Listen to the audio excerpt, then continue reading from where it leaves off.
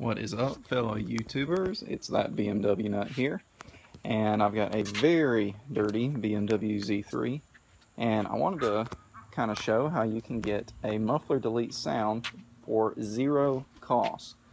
And all you're going to need are 2 wrenches, a 12mm and a 13mm. Ratchet comes in way handy. And you're going to take off these 2 bolts right here. There is a spring, and there are 3 washers on each one. And then this, which I'll show in a second where all these go. But this is all you need. What comes out is the whole unit. This is an aftermarket Super Sprint exhaust, no resonator. And this bolts directly up to the catalytic converter. Recently had this off, 1 to clean it, and 2, I had some suspension work done. Did PowerFlex subframe bushings. And also need to measure the diameter of the exhaust.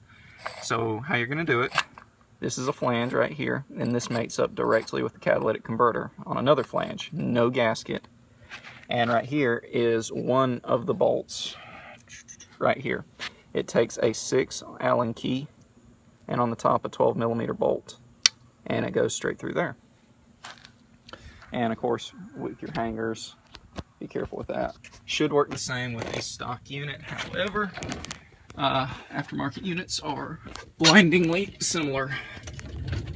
Now up here is the catalytic converter. As you can see, is an identical flange. Those bolts just thread on through, and they made up with that. No gasket.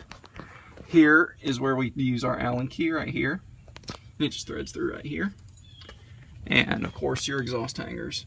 Quite simple. You can do it with hand tools in 15 minutes if you know what you're doing.